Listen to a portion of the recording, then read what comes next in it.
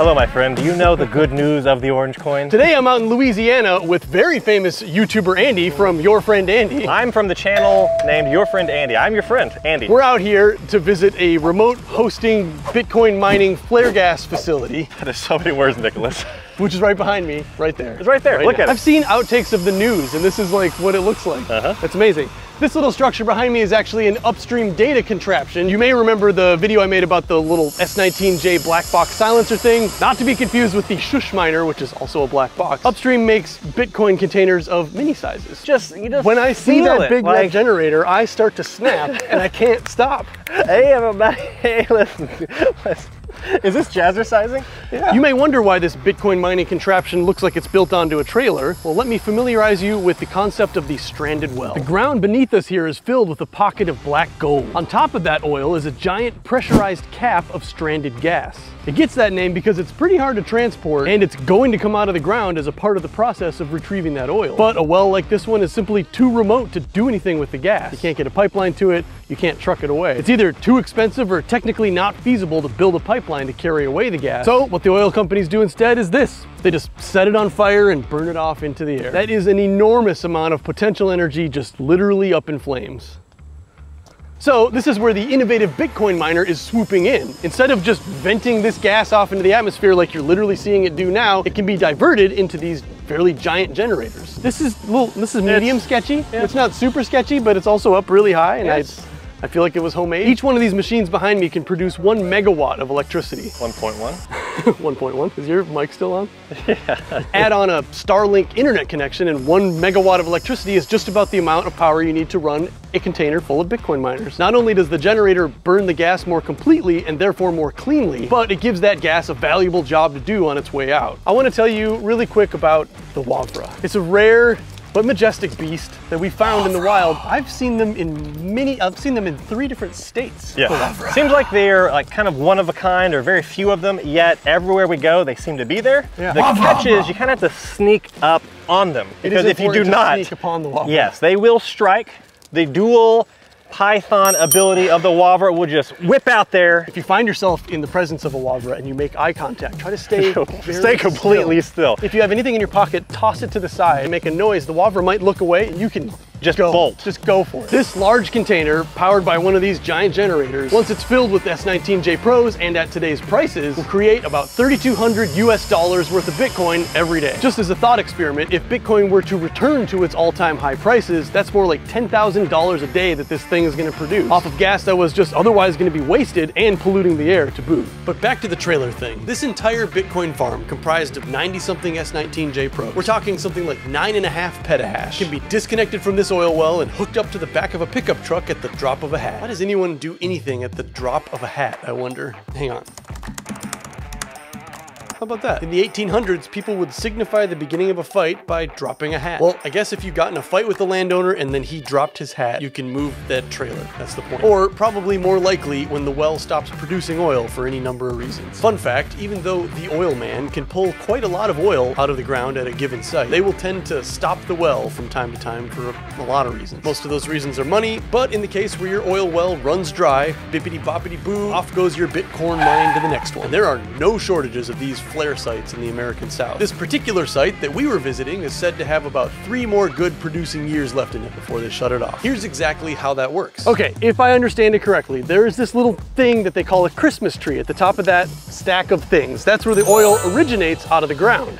It's going to come down through these pipes over here and it goes up to this pressurized, pressure-changing pressure thing. And that's gonna extract the water out of it, and it's also gonna do whatever it has to do with the pressure, because apparently this is coming out of the ground at 650 pounds per square inch, is that what they said? That runs into this flare gas, so in order to get oil out of the ground, it also comes up with a bunch of natural gas and other dirty gases that they don't want to use. They just burn that off. Some places they just vent it off. It just goes into the air. It's the worst thing ever. What we're gonna do instead is we're gonna divert all that gas through another pipe into these 2 gigantic generators.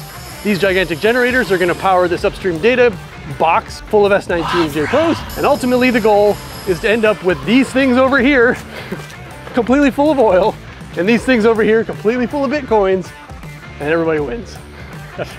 You normally think of oil rigs as having these big pumps, these oil derricks. That's not how this one works. The cavity under this plot is super pressurized for reasons I don't understand because I didn't go to school for that kind of thing. But as long as you dig deep enough, which in this case is more than a mile down, all you have to do is control the oil as it comes back up. Really, I just wanted to shoot a little something in here because I saw Andy come in here and shoot a little something. I don't have anything prepared to say, but look at all these S19J Pros racked up on this upstream data container. So what's the takeaway? Is this a good thing? Is this a bad thing? Well, I think this is pretty clearly a good thing. This is a net positive. This is taking something that was wasted and grosser and making it cleaner and not wasted. And even if you think that Bitcoin is just stupid and pointless and a scam, this is at least a net zero. It's not adding or taking away anything. This was gonna happen. That flame was just gonna blow away, but instead, just gonna run it through a generator. And there's flames like this all over the country and you can't stop it. They're just gonna happen. All this to say, no, not all this to say. Some of this to say. Some of this to say. A few of these things to say. One of the things I wanna say is that Musk Miners, my channel sponsor, Musk Miners is gonna have space available at this site to remote host S19s. So if you're looking to get into the Bitcoin game, it does seem like it's a bad time because the market's really low, but that also means that the Bitcoin machines are really cheap. But I submit it's the best time to do it. It may be the best time to do it because when the market does return, which it will, when the next bull run comes, which will happen, the Bitcoin mining machines you buy now at whatever they are, $4,500, will go up to like $10,000 like they were a few months ago. And so you could be mining the Bitcoin that you mine for the next 6 months while you wait for the bull run to come, and then you could sell those machines at a win, and it's almost like someone just let you use them for free and then paid you, and then you got a bunch of Bitcoins. Which if you've drunk deeply of the orange Kool-Aid like we have, and you believe that there is a future for Bitcoin, that Bitcoin will go to its previous all-time highs and probably, hopefully, definitely, I think so, new all-time highs, well, in that case, it's like a non-risk, like almost risk-free investment, at least from my perspective. It seems like there's no risk in mining Bitcoin. Up Bitcoin 100,000 by 2021. By December 2021, Bitcoin $100,000.